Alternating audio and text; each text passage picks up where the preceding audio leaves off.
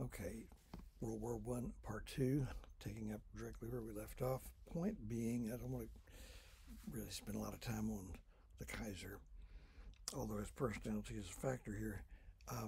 The existence of these armies led to, well, let me back up a step.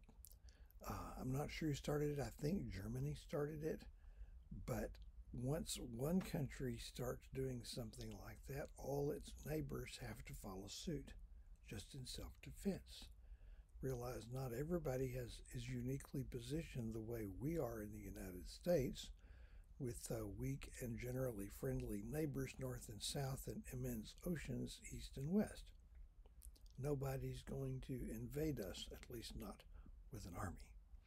Um, but if all you've got between you and the possibly hostile next door neighbor is like a river or something, you have to do the same. So um, by the second decade of the 20th century, several countries, Germany, France, Italy, I'm thinking probably Russia, and notably not Britain. They just didn't pay any attention to it.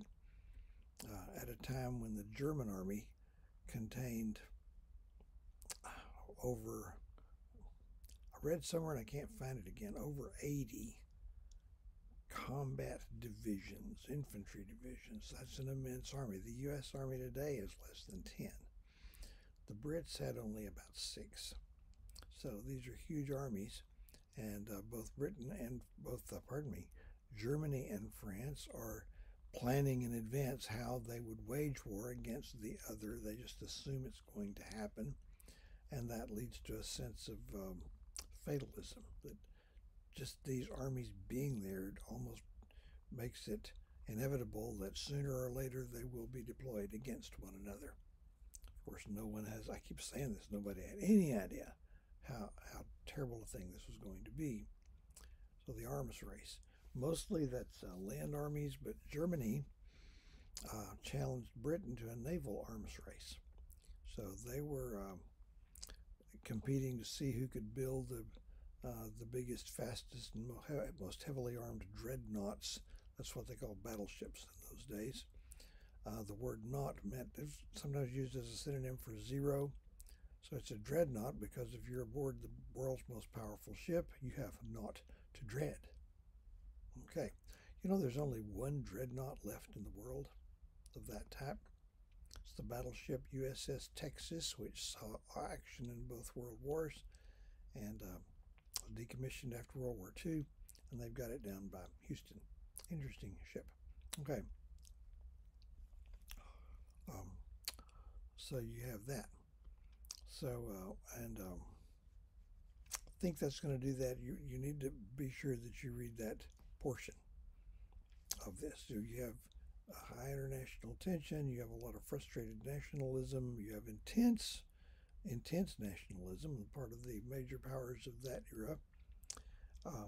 You have armies that have been built up to outrageous strengths, wartime strengths. Of course, they got a lot bigger once the war did actually start. So it's a powder keg. Are you ready to light the fuse? Here we go. The immediate cause of the war. Okay. In southern Europe, north of Greece, there's a country called Serbia. It's back on the map again. After World War I was over, they created a new country called Yugoslavia, and Serbia was part of that. And then Yugoslavia broke up, I think, in the 1990s. Serbia's there again. Okay, and the Serbs had a country, but there are other Serbs that didn't live in Serbia. They lived in Bosnia, Herzegovina, places like that. I surely do need a map, and I don't have one. I believe the map was on page 446 of your 8th edition textbook, regular textbook, not the supplements. So in about 1911 or 12, by the way, that part of the world going down through Greece, all of that, is known as the Balkans, Balkans, the Balkans. And it's become a word. Okay, if you have a situation where people are sort of divided up against each other, high tension, that sort of thing. It's said to have been Balkanized. We Americans find ourselves having been Balkanized by, I would say, people who have the goal of bringing us down and neutralizing us going forward in the world. I don't think that's a good thing. Well, the Austro-Hungarian Empire was trying to take over control of all this. Why a sane person would want to do that, I cannot explain, but they were. So there were a couple of Balkan wars. In one of those, the state of Bosnia-Herzegovina, which is another one back on the map, had been taken over by the Austro-Hungarian Empire. All right, it's June 1914, and the Crown Prince of the Austro-Hungarian Empire, along with his wife and a sizable entourage, were touring the newly acquired province of Bosnia-Herzegovina. Okay, on the 28th of June, they reached the city of Sarajevo. There were several events planned for them at various parts of the city. Now, also in town were a small number of, let's say, terrorists. They were Serbs who wanted to add everywhere there were Serbs onto Serbia. They weren't in Serbia. They had come to town for the purpose of killing the Archduke, who was the Crown Prince. Oddly enough, if there was anybody in the royal family of that ungainly thing who was sympathetic to them at all, it would have been him, but that didn't matter. So the day is nearly done, and the assassin gang are facing defeat. Nothing they tried had worked. They had 2 or 3 different plans. One of them had thrown a bomb at a motorcade. It missed the royal couple's car and hit another car and killed and wounded some policemen. You had another one with a gun who got practically just close range to the Archduke and just chickened out. Just chickened out. Wait a minute, what happens next if I do this? So it's about over, and the Archduke has reamed out the local officials, security not being good enough, when he himself had asked that security be reduced so he would look accessible. Anyway, they've got one more place to go. And the chauffeur of their immense heavy touring car, it's open, okay, made a wrong turn. Uh-oh, this is not where I'm supposed to be. And if I'm correctly informed, with automotive technology in its infancy, the big open touring car did not have a reverse gear. So the only way to make it back up is to put it in neutral and get some really strong men to push it backward. Well, they're getting ready to do that, to push the car back and get it to correct the course, when just standing there on this sidewalk a few feet away was a 19-year-old Serb named Gavrilo Princip. Had a pistol in his pocket, and he saw his chance and he took it, stepped up on the running board and shot the Archduke and his wife. Apparently, maybe it's a little bit unusual in royal marriages, these two may really have been in love. She dies quickly and he's pleading with her to stay alive, but he bled out too. They're both dead. One could almost say he pulled out a pistol and killed 22 million people over the next few years. All right. So this is a tragedy, of course, but it could have been handled locally. This could have been a thing that would be handled between the Austro-Hungarian Empire and actually Serbia. They blame Serbia because a Serb did it. But that's where the alliances came in. Now, for the month of July 1914, there was rising tensions.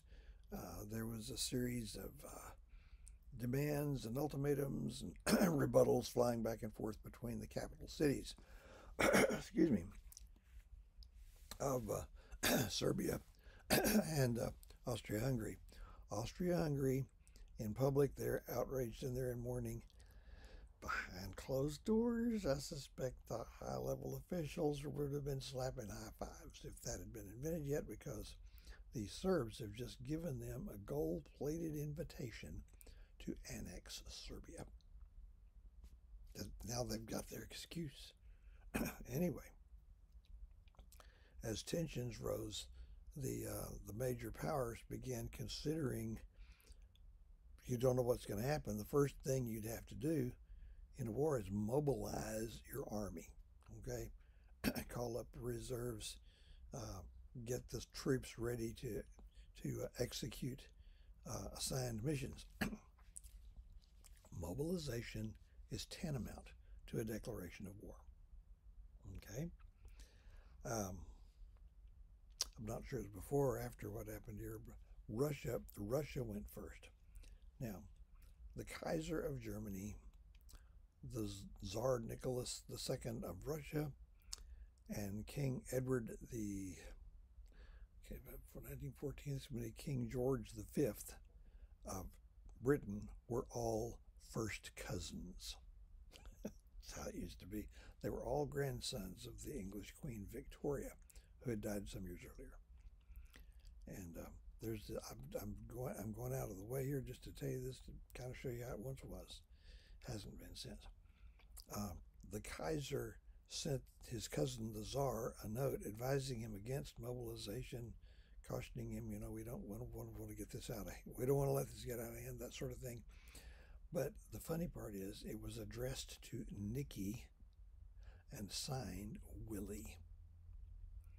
Wouldn't you think Nicky and Willie are a couple of 10-year-old boys deploying armies of toy soldiers on the parlor floor? Could have been. But in this case, Nicky and Willie were grown men. They were absolute monarchs.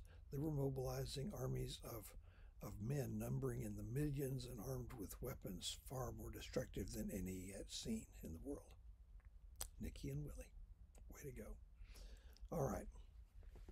About the end of July, the Austrians sent the Serbs an ultimatum. That's a set of demands. If you don't say yes to this, there'll be a war. So deliberately so insulting and demanding that they were hoping the Serbs would reject it and then they could have the war.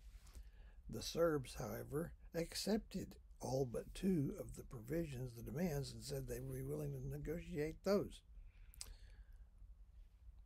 Well, Austria just declared war anyway. And then the House of Cards began to fall. You'd almost have to have a map for this. But before they did that, Austria-Hungary had asked the Kaiser of Germany if he would back them up if they needed it. Now, sometimes good intentions go bad. He said yes, he would back them up. Now, the alliance they were in was defensive. They're not necessarily allied if they go on offense against somebody. They don't have that. But the Kaiser agreed to back them up. Now, that's what made the rest of it inevitable. He thought that with Germany's backing, Serbia would not even consider resisting this being annexed. But there was something else the Kaiser might not have known about. So Austria declares war on Serbia. And Serbia, I should have included this earlier, Serbia and Russia have had a thing going on for quite a while. If you mess with the Serbs, you are messing with the Russians. I don't know if it's a formal agreement or that's just how it is. But that's not over. Russia then declared war on Austria-Hungary.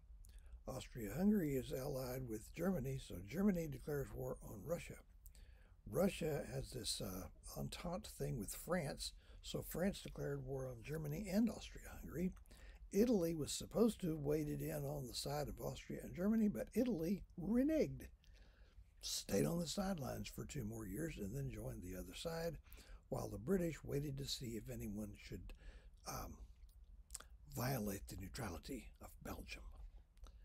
They did not have long to wait. We'll take it up in part 3.